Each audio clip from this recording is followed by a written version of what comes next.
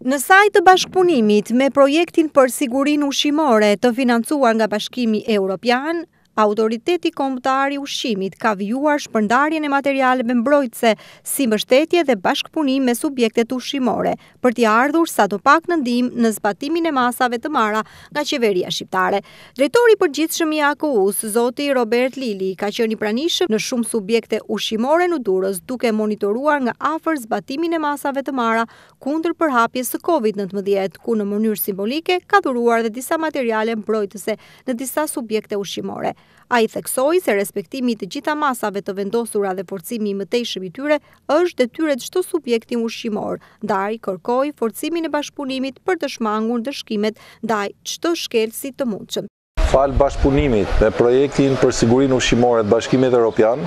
sot ne jemi pranë operatorëve të biznesit ushqimor. Përveç monitorimit të ndjekjes dhe zbatimit të protokolleve për COVID-2019, ne i ofrojmë këtyre bizneseve edhe ndihmën tonë si AKU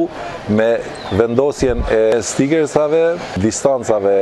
fizike në këto subjekte, duke i ofruar edhe katalogun për masat që duhet marrin këto operatorë biznesit ushqimor për periudhën e COVID-2019 dhe gjithashtu i kemi ofruar këtyre subjekteve disinfektantët për duar. Grupi i inspektuesve të AKU-s ka kryer 608 inspektime dhe monitorime në garantim të sigurisë ushqimore dhe në kuadër të task forces anticovid. AKU bën me dije se është duke u këshilluar në çdo monitorim që bizneset të kujdesen për zbatimin e protokollave të sigurisë, si pajisje me maska dhe mbrojtjen e distancës fizike. Sipas njoftimit, gjatë inspektimeve janë dhënë 2 masa administrative për tregtim të produkteve ushqimore me afat të kaluar, përdorimi si dhe referuar planit të marrjes të mostrave janë marrë 14 mostra për monitorimin e qumshit.